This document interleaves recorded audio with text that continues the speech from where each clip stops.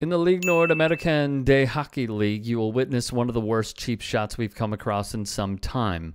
Derek Parker of the Laval North Petroliers is going to lay out former NHL man Patrick Bordeleau because from this piece of video right here, he refused to fight. Il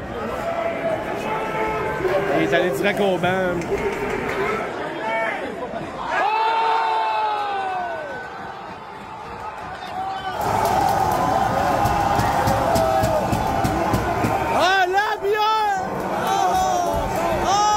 A teammate of Bordeleau's would jump in to stick up for his man, but the damage was clearly done.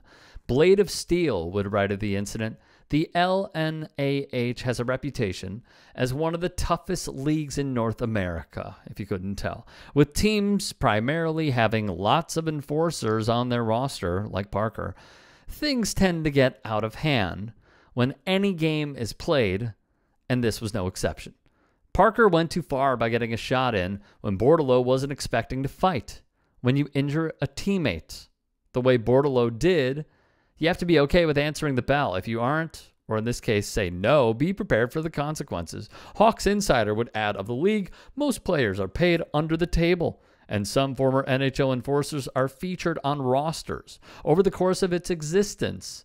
This league has gained a lot of popularity for a variety of reasons, many of which are not appealing to some audiences. At the time of the cheap shot, Parker, the man who laid the blow, a vicious blow at that, was widely viewed as a typical hard-hitting enforcer with zero goal-scoring quality. Actually, at the time of this hit, 1 goal-scoring quality. Just to rattle off a few, by the way. Biggest cheap shot artists that come to mind in this sport: Rafi Torres, an enforcer who played for the Islanders, the Yotes, Edmonton, Columbus, Vancouver, San Jose, and the Buffalo Sabres. This clip can't not mention Donald Brashear getting, let's be real, attacked by Marty McSorley. If you have no idea what the hell we're talking about, YouTube it and come back. In 2000, he cheap shotted Brashear and would testify the assault charge levied against him was somehow, some way, an accident. He was eventually found guilty of assault. It was another historic decision in the world of hockey. The first of its kind. Dino Ciccarelli, who used his hockey stick like a baseball bat and landed numerous cheap shots on Luke Richardson. Unlike McSorley, Ciccarelli would spend a night in jail for his actions.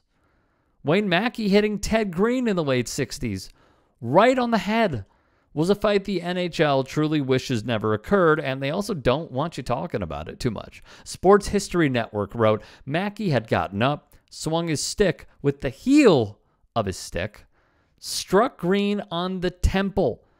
It wasn't evident right away, but the blow crushed part of his skull and left Green partially paralyzed, caused his speech to be slurred. Green, while his body was convulsing, tried to get up but was unable to. Mackey would be acquitted of assault charges. Then there was Dave Forbes, who was indicted for the damage he inflicted on Henry Boucher, a Native American hockey player. The charge, aggravated assault.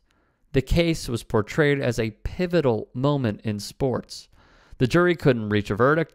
Boucher's career was cut short. Look, there are plenty of examples, including Dan Maloney sucker punching Brian Glennie. If y'all would like to see any deep dives on any of these fights, the impacts felt, and the residual effects from the top down, leave a thought in the comments. Thanks for watching.